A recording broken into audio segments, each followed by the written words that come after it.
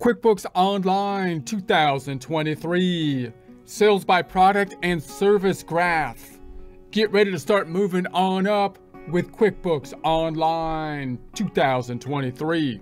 We're going to be using the free QuickBooks Online test drive, searching in our online search engine for QuickBooks Online test drive. Support accounting instruction by clicking the link below, giving you a free month membership to all of the content on our website, broken out by category, further broken out by course. Each course then organized in a logical, reasonable fashion, making it much more easy to find what you need than can be done on a YouTube page. We also include added resources such as Excel practice problems, PDF files, and more, like QuickBooks backup files when applicable. So once again, click the link below for a free month membership to our website and all the content on it. Drive, selecting the option that has intuit.com and the URL Intuit being the owner of QuickBooks. We're going to be picking the United States version of the software and, of course, verify that we're not a robot. Chewie, take the professor in the back and plug him into the hyperdrive. Oh, sometimes I just don't understand human behavior. Zooming in by holding down Control up on the scroll wheel, currently at the 125% on the zoom in. Noting in the cog drop down, we're in the accountant view as opposed to the business view. We'll try to toggle back and forth between the two views so you can see where stuff is in both of them. Right clicking on the tab up top to duplicate it, as we do every time. Right click it again to double duplicate the tab, and then we'll tab to the middle as the tab to the right things go into the reports on the left hand side. Open up one of our favorites, that being the balance sheet report. As that's thinking, we'll tab to the right, go to the reports on the left, this time opening up the other favorite report, that being the P to the L, the profit to the loss, the income statement. Closing up the hamburger, otherwise known as the ham boogie, so we could change the range from 010122 tab 123122 tab. Run it to refresh it, tab it to the middle, closing up the boogie, scrolling up to the top, changing the ranging from 010122 tab 123122 tab, and run it to refresh it.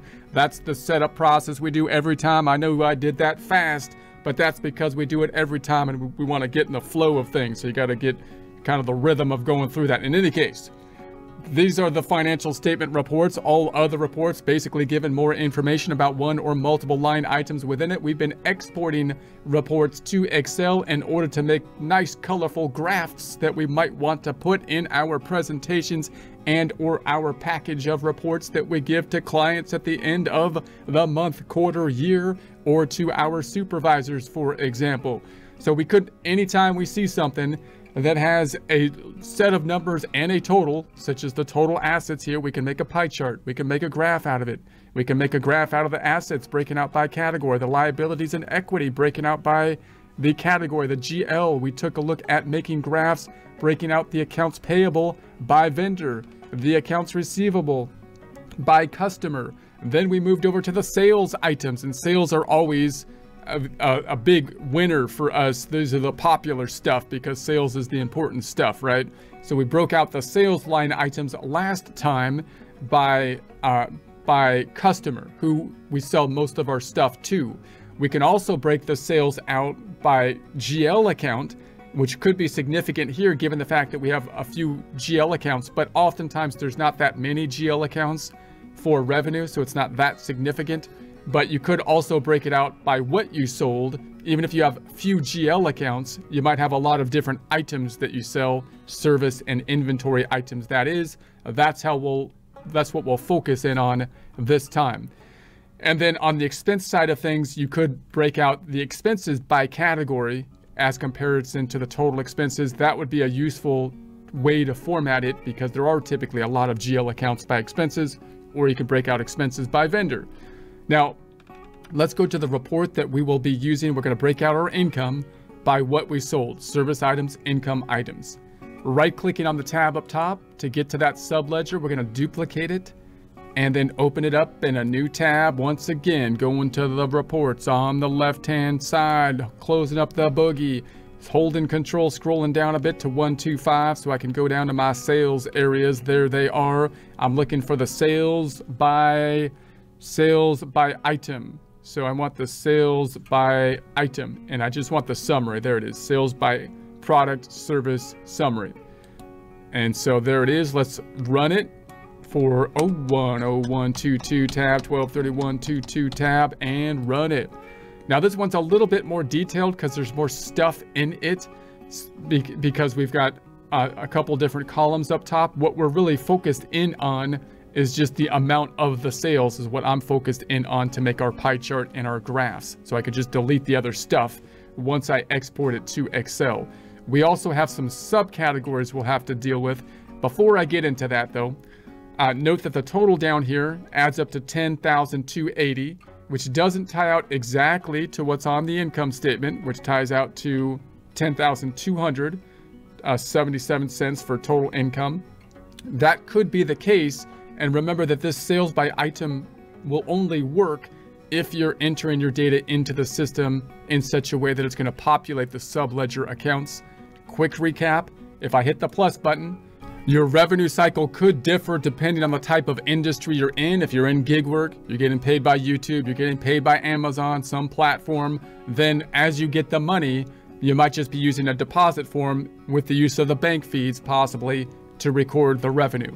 So that's great, but you're not going to have the same detail for the service subledger item because you're not entering items that way because the deposit form doesn't have the capacity to do so because it's not usually the form we use for the sales side of things. If, however, you have a cash-based business where you have a cash register, you're using the sales receipts, and as you populate the sales receipts, you're going to be populating the inventory and revenue items, service items in there, and therefore the subledgers should be generated. Same with the invoices. If you're using invoices, the subledger should be generated because you're going to be using the items within the subledgers. So that's the general idea. Also, just remember, if I go to this first tab over here, we're going to go to the sales tab, and then you can find your items in the products and services. And these are the things that we sell that we populate the invoices for. So these would be our inventory items, our service items. Now we have a bit more complexity because here they set up their items to have subgroups. So now we've got items and subgroup of items that will be showing up on our items reports as well. Okay, so let's go back on over to our items reports. So when I export this, maybe I just want to group this stuff by category. If that was the case, I can collapse the tabs here and I can export just by the categories and then make my pie chart by the category. Or possibly I want all the items and not just by category. So if I want all of my items this way, then I can do it this way. Maybe I just remove the subcategory. So now I've got a category and another subcategory. So I'm going to minimize these ones. And I'm just going to have the major categories. So I'm going to minimize this. So I have like two layers, the major categories, and then everything within it. So when I export this gets a little bit messy because now I'm going to have to remove these kind of subtotals. So I just have a set of data and a total at the bottom. Not too bad, but it's a little bit more of a challenge to deal with it to get our pie chart. So let's do our pie chart based on this information. So I'm going to export it now by going to the drop down up top, and I'm going to export to Excel as we've done in prior presentation. You do need Excel in order to open stuff in it. There it is. I'm going to enable the editing. I'm going to copy this and put it on our other worksheet that has all of our statements on it. You don't have to do this. If you don't have the other worksheet, you can work here, but I'm going to show you how to do it if you want to do that. We're going to hit the triangle, right click, copy.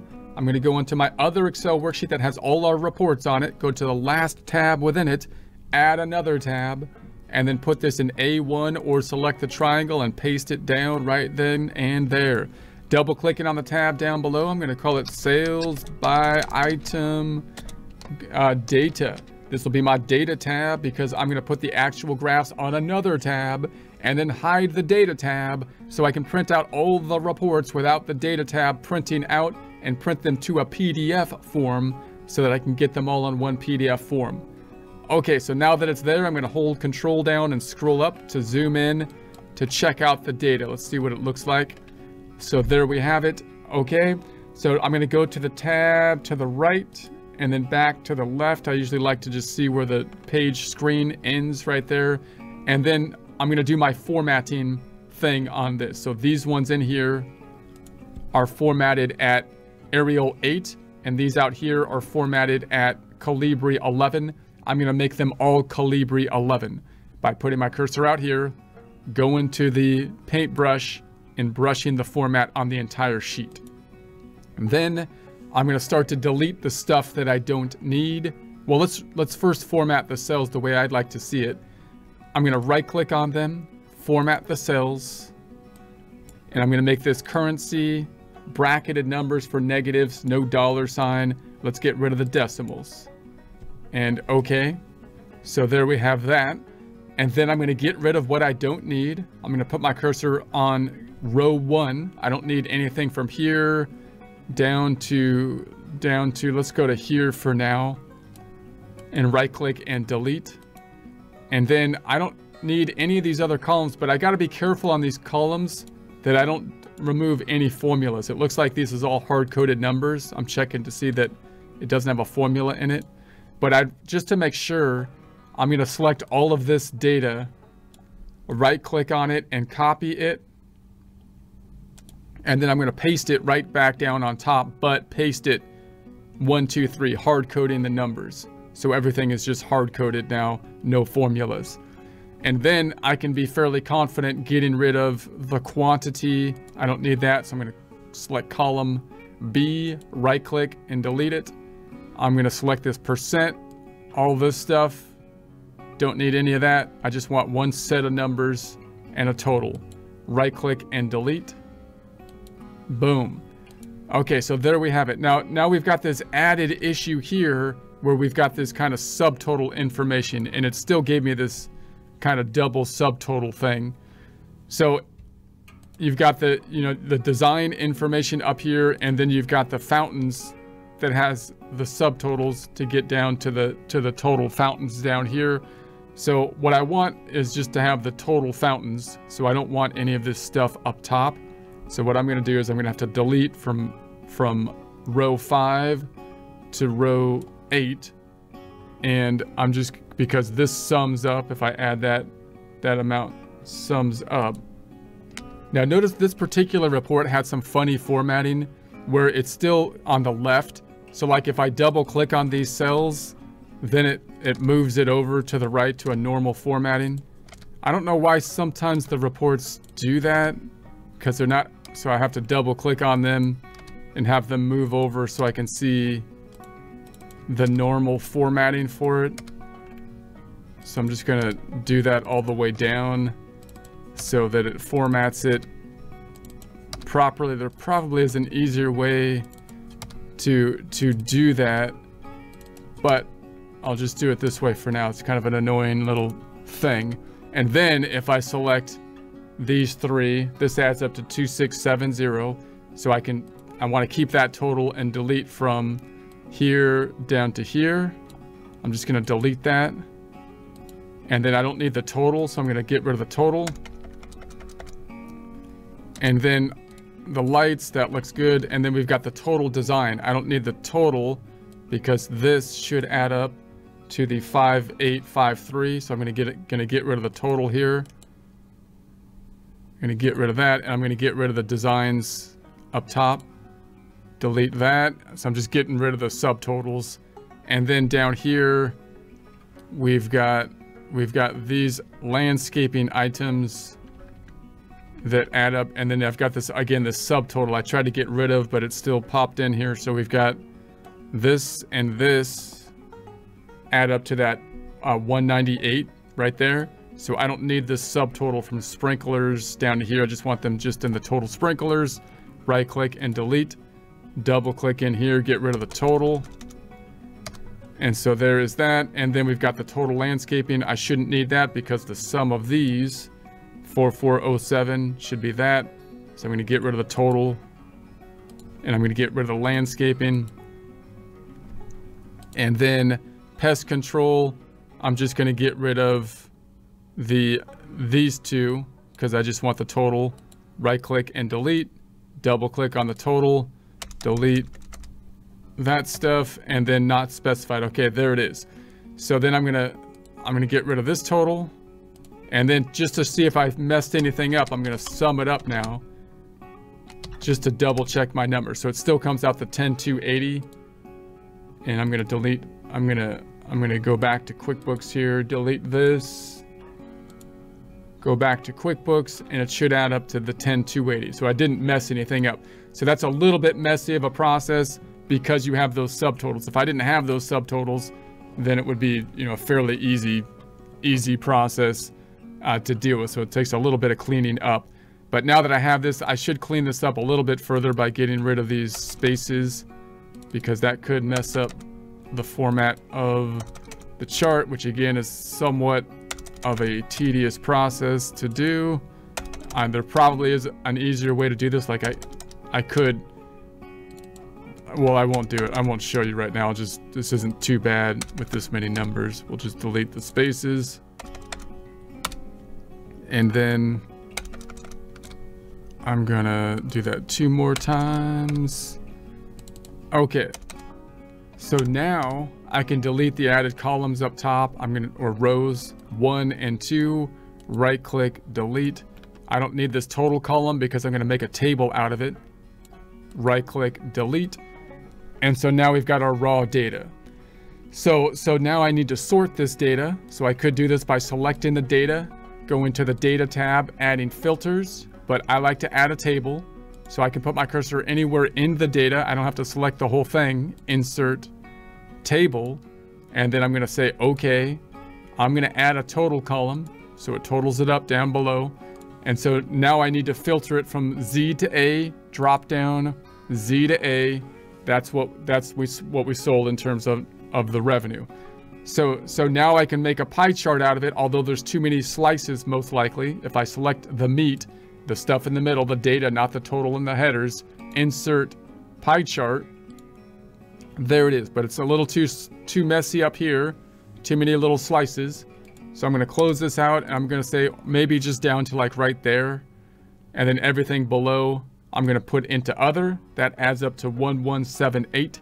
So I'm gonna say this is 1178. I'm gonna call it other, and then everything underneath from 8 to 15, right click, get rid of it, get out and delete it. It still adds up to 10,281. So it's $1 difference because of rounding than it was before. But then I'm going to select these, and now I can insert a pie chart, and it should be appropriate pie size. And there we have it. I can then change it. I've been choosing this one, I think, something like that. Well, that one looks, I haven't been choosing that one, but I kind of like it. So there we have that. So that's one way you can design it. Now remember, those percentages are being formatted like this. All we're doing is taking each number divided by the total. So anytime you have a list of numbers and a total, you can make it into a pie chart, right? That's the idea. Because this is going to add up then to 100%. And that's where the pie happens. And then I could make the chart into any other kind of bar chart by inserting, and I say, give me a recommendation, QuickBooks. See, there it gave us a pie chart that time. Let's do this one again. And so there we have that. I can make it fancy colored or something. Orange. Whatever. And then I can put that on a new tab. Selecting another tab. I'm going to call it Sales by Item Graphs. And then pull these graphs. I'm going to hold Control, copy them, put them in my Sales by Items page. I'm going to go to the layout to see where the endpoint is. I'd like more space, so I'm going to landscape it so I can fit more stuff on the land. I want to fit more stuff on the land. You've got to optimize the scape of the land. So I'm going to make it landscape. You got to be off the thing, off the chart, so I can landscape it. And landscape, I took out my hoe and my shovel and landscaped it. So now I'm going to go down and make this larger, so something like that. So then again, you could format these, you could put a title on the page, you can make it look nice. That's just a general idea. But if I wanted to print all this stuff out, I can then hide the data tabs, right click and hide the data tab so the data won't show up.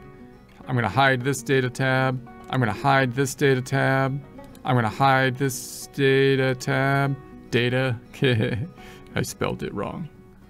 Okay, and then I'm gonna go onto some other tab so that I can then go to the file, print it, using the cute PDF printer, which is a free PDF option. You can check it out, look it up. You don't have to use it. I'm not advertising them, I'm just saying. And then if I scroll down, I can print all this stuff on one PDF with the PDF printer, and then the graphs show up without the data tabs, and that's a way you can kind of work some graphs into your stuff and making it look a little bit more professional, or, you know, making you stand out from the crowd. So I'm going to put my cursor on this one, hold shift, and then select this one, selecting all of them, so I can right click and unhide, and then I'm going to hold shift and select all of them and say okay, so everything is unhidden. I don't like to have stuff hidden unless I have to. I like to be transparent around here. This is how things are done. So I'm going to go to the first tab and then switch this to the business view just so we can see where stuff's located under that view too. So we'll go to the business view, and we've only been working in the Get Things Done page, which is otherwise known as Home. And then we have the reports in this tab, which was the Business Overview tab. So there's where the reports are. I think we've just been hanging out on the reports. No, we went into the products and services, which is under the Get Paid and Pay area. And then we've got under the Get Pay, there's your products and services under the business view format.